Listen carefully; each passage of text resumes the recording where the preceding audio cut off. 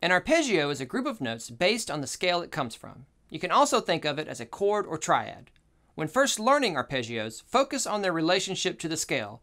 This is when we usually practice them, along with our scales. For example, the D major arpeggio comes from the D major scale and is made up of the first, third, and fifth notes of the scale.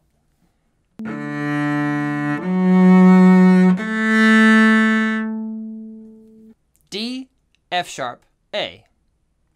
When you practice them, you practice first, third, fifth, and first again at the top.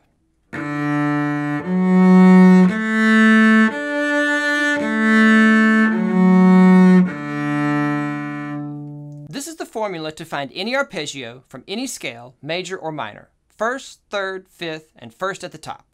Remember also that arpeggios, just like scales, keep going into multiple octaves. So just like a 2-octave scale